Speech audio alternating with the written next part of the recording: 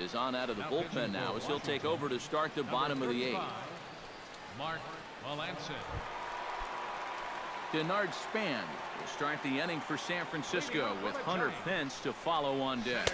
And he tries to hold back on the swing, but I think it would have been ruled a strike anyway. It's 0-1. And here's a ball hit in the air. In there, a base hit. The throw into second.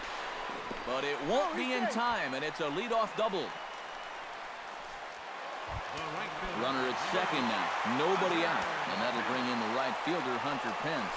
Hit on the ground to short. Throw on by Espinosa takes care of him for the first out.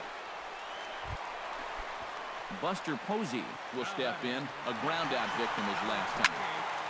Now a ball popped up behind the plate for Ramos. And he'll stay with it to put it away as they get their man here for the second out. So a runner at second, 2 down now, and standing in now the left-handed hitting first baseman Brandon Belt. And he'll take strike 1 on the fastball, registering at 93 that time. Swing and a miss, blew the fastball right by him, and the inning is over. 1 left for San Francisco.